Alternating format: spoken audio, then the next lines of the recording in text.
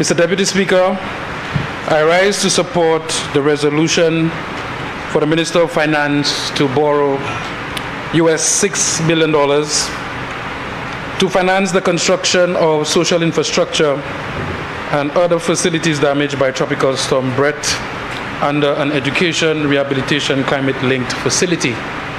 Mr. Speaker, I do so because from day one, when the Honorable Prime Minister decided to look to the east and to select the Honorable Member from Dennery North as the Minister of Education, he bestowed a lot of confidence in him. And Mr. Speaker, so far, we know that he is delivering, Mr. Speaker. Mr. Speaker, I heard the member for Choiseul indicate that the previous administration set a bar. And Mr. Speaker, immediately when I hear sports metaphor, every single cell in my being jumps to life, Mr. Speaker. And Mr. Speaker, the previous administration, under their Minister of Education, did set a bar. And she did set a bar when she indicated or stated publicly when it came to laptops, Kigain, Kiasa, Mr. Speaker. And so, Mr. Speaker, when you look at the previous tenure, Mr. Speaker, I have to say, as a sports individual and a former high jumper, that bar that was set was very, very low, Mr. Speaker. And I dare say, Mr. Speaker, within the first year of this current Minister of Education, that bar was cleared with relative ease, Mr. Speaker. Mr. Speaker, the information and the facts do not lie. And he mentioned it. We moved from Kigain Kiasa to Tutgain Atutsa. Laptops delivered to every individual entering a secondary school, Mr. Speaker. Facilities fees paid for every individual attending school, Mr. Speaker. First generation scholarships, new initiative under this Minister of Education, and this Prime Minister delivered to our people, Mr. Speaker. Maths and English paid, Mr. Speaker, at CXC level, Mr. Speaker. And the list goes on and on and on.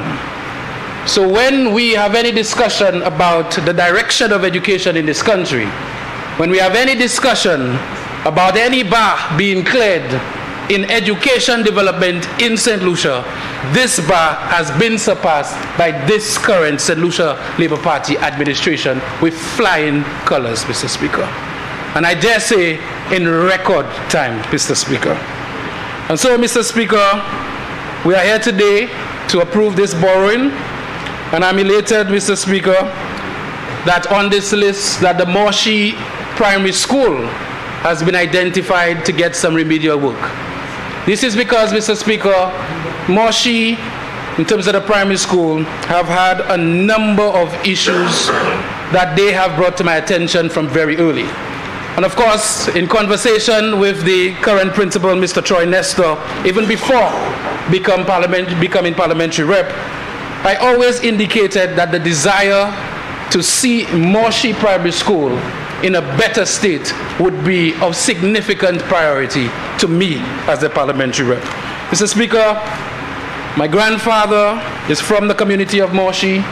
The school is one that I visit very often, the first day of every single school term. And we deliver as a government school bags, school books, sometimes school shoes, and we get requests at the parliamentary office for additional assistance. And I will say that the current Prime Minister has made it a priority that before school opens, that we always have additional resources for the less fortunate children in the constituencies to get something to go to school with. And of course, Mr. Speaker, we've tried, and as the member for Susa said, 16 million EC is a drop in the bucket.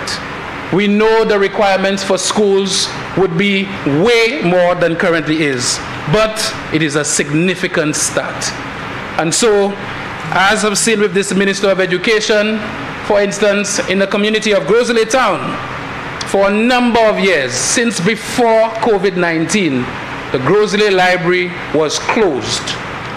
Nothing happened at the Grosley Library. And I will say it, and I'll continue to say it, a constituency bordering on 40,000 people, for any member to be serious about education, and a library is in disrepair or non-existent in our case, was absolutely ridiculous. And so I am glad that this Minister of Education, despite some of the resources not being available, saw it fit to commence work on the Grosley Library. And so the people of Grosley will have their library fully functional in the coming months. And so, Mr. Speaker, as it pertains to the educational development of our people, I am extremely proud. And Mr. Speaker, I look forward to so much more, because the enthusiasm is there at every cabinet meeting with this Prime Minister and with this Minister of Education, Mr. Speaker. And so, Mr. Speaker, climate change is real.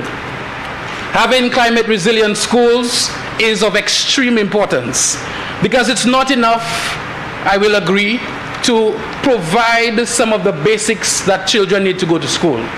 We also need to look at their health and their safety.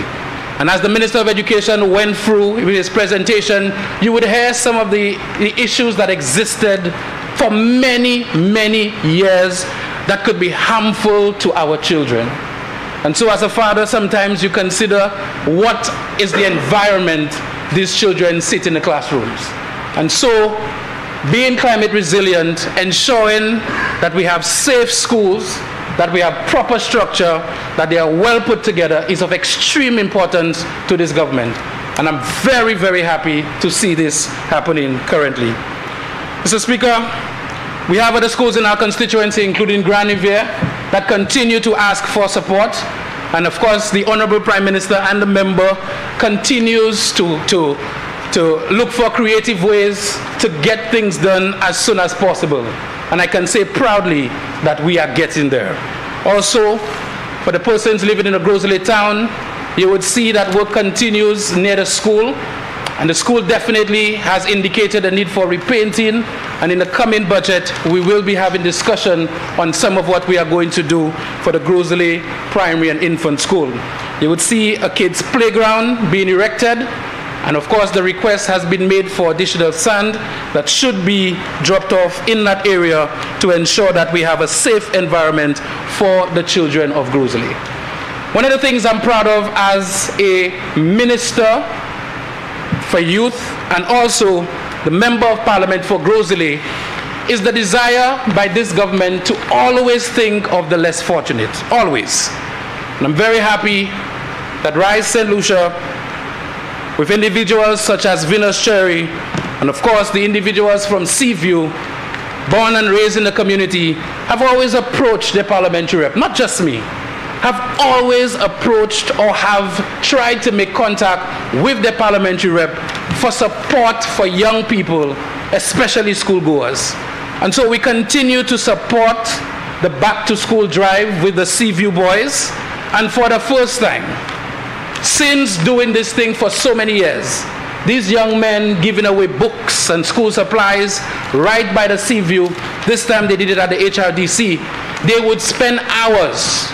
Individuals from Viewfort, Sioux Fresh, Chozelle, all over St. Lucia, including Grosley, would come in search of books. And they did it absolutely free. And all they requested was a meal and some water to carry on with their duties. And as parliamentary rep, I felt the step step in and ensure that these boys were motivated and provided with that sort of assistance so they can continue to provide books, look for books, and distribute it throughout our constituency. And so, Mr. Speaker, the work continues. Our peanut butter pantry is also geared at school children. In the constituency of Grosley, a lot of us know what it is like to go to school without having breakfast. And this is a real situation in many of our constituencies. And so with RISE, we have sponsored the peanut butter pantry in the constituency at the HRDC, where individual families who are less fortunate, who in that month may not have had money to buy basic things such as bread, milk, tuna fish, cricks, they could come to the HRDC and they can find something to give their children to eat before they attend the Grosley Primary and Infant School. And of course, we've seen that spread to all other schools. Persons are visiting that peanut butter pantry. This is the care, and this is the diligence, and this is the value we put in ensuring that our young people are taken care of and that they can go to school every single day. And so, Mr. Speaker, we'll continue to work. We'll continue to work with this Minister of Education. I think we know that the ambition is there to keep going in all nooks and crannies of this country, but we have to always remember to be patient. I remember in terms of Moshi, we'd be delivering some computers, and at the end of the day, this was what was available, distributed it to the school, and of course, sometimes we really want additional things done quickly, but with time and with patience, we will continue to get there. And so, our people, I want to say that this motion here today is something that we should all get on board with. I think we all can continue to see the progress being made by this government in education. And just one more thing, the constituency of Grosley, in terms of scholarships, the first generation scholarships, and we always have that discussion, the member for Denry North, and he always pulls a list, and he comes to me and he says in his very cunning way, Grosley ka hen tout. I am extremely proud of the educational attainment of my constituency. The fact that this is all done based on merit, not based on where you are from, what hole you come from, based on merit, has given me, as a parliamentary representative, the unique sort of position of congratulating a number of individuals in my constituency with who are being rewarded with scholarships. So I want to continue to encourage everybody that this is a government that believes in meritocracy. If you work hard, if you study, if you do well, we will be in a position to provide some level of support to you, so you can rest assured that this government is working to ensure that the education of this nation continues to flourish. Definitely support this motion, and I certainly hope that we all can see the merit in it. Thank you so much.